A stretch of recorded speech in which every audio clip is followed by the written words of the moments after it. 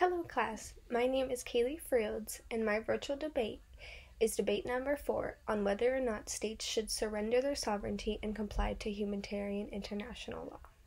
And my side of the debate is that states should surrender their sovereignty and comply to humanitarian international law. A state has the right and obligation to protect its citizens within its borders. International law is a set of rules that all states choose to recognize and are bound by. I believe that states should surrender their sovereignty and comply with humanitarian international law because it is what is best for the betterment of the human race. Humanitarian international law is important for states to follow because it is the basis for what states comply to. International humanitarian law allows for there to be less conflict throughout the world. However, I don't believe all states should give complete sovereignty of their state, but rather they should ensure they are doing everything in their power for the betterment of the human race.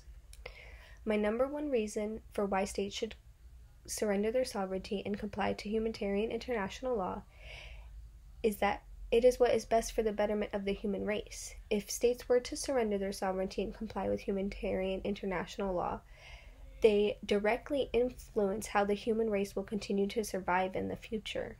This is because humanitarian international law directly looks out for human rights.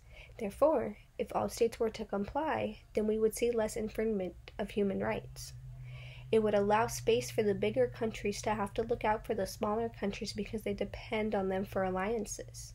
After all states and the human race are in this together. My second reason for why states should surrender their sovereignty and comply to humanitarian international law is because it could be the basis for what states have to comply to.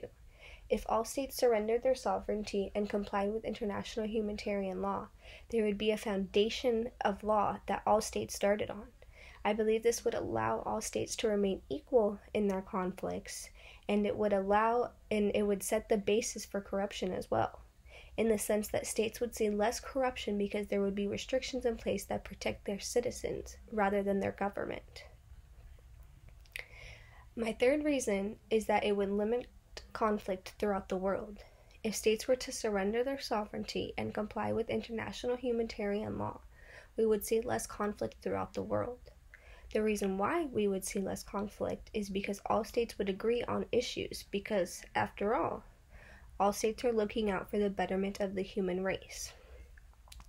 There would be less conflict because the states would have a foundation to base their law off of, which most citizens in the states would agree with because it protects their human rights.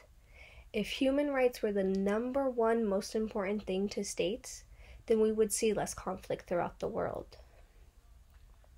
States should surrender their sovereignty and comply with humanitarian international law because it is what is best for the human race, and it will keep the human race alive. If all states were to surrender and follow international humanitarian law, we would see less conflict throughout the world.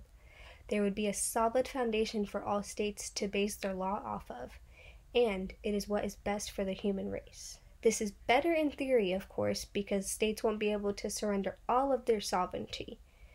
And we wouldn't want them to because someone within the international humanitarian law may be corrupt. However, this is also why, if surrendering their sovereignty even a little bit ensures that the human rights of their people continue to stay intact, then complying with international humanitarian law shouldn't even be a question.